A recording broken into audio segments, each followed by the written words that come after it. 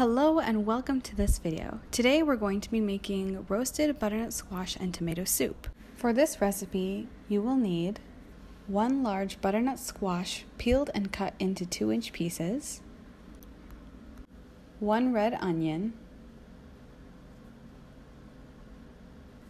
1 cup of tomatoes of choice, we're using grape tomatoes, 2 tablespoons of olive oil, 1 teaspoon of ground mustard seed, 1 teaspoon of turmeric, 1 teaspoon of ground cumin, 1 teaspoon of coriander, and 4 cups of vegetable stock. Begin by peeling your butternut squash. Be sure to be working with the contours of the butternut squash rather than against them. If it is easier, you can cut the butternut squash where it begins to get round and peel from there. Next, you'll cut off the very top of the butternut squash and cut the bottom off as well. Then you will cut it lengthwise and use a spoon to remove the seeds on the inside.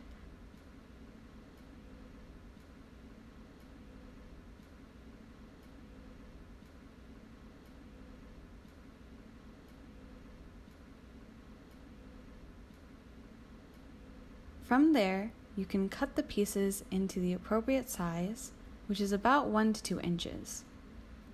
The smaller you cut the pieces, the faster they will cook. Once they are cut, set them aside. Be sure to cut the entire butternut squash and not just half. Then, using the red onion, you will dice it. Here we are showing a technique that makes it really easy to cut an onion.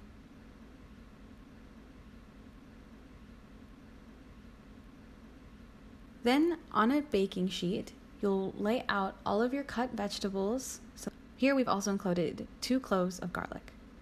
Then you will pour on top the 2 tablespoons of olive oil. Next, you'll add all of your seasonings. That would be your teaspoon of ground cumin, your teaspoon of coriander, your teaspoon of turmeric, and your teaspoon of ground mustard seeds. Be sure to add salt and pepper to taste. Next, you'll just mix it up and make sure that everything is evenly coated. Then you'll put it into the oven at 400 degrees Fahrenheit. Once the vegetables, specifically the butternut squash, become fork tender or knife tender, take them out and allow them to cool.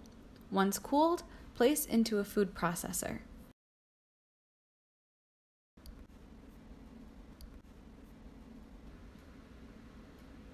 Begin blending and adding your vegetable stock as needed.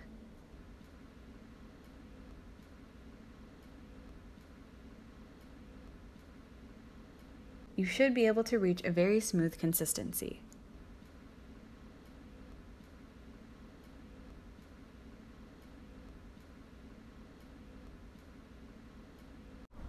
Once you've reached a smooth consistency in the food processor, add the contents over to a large pot.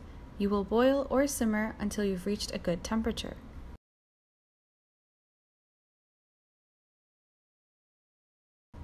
Allow it to cool properly and serve. Enjoy!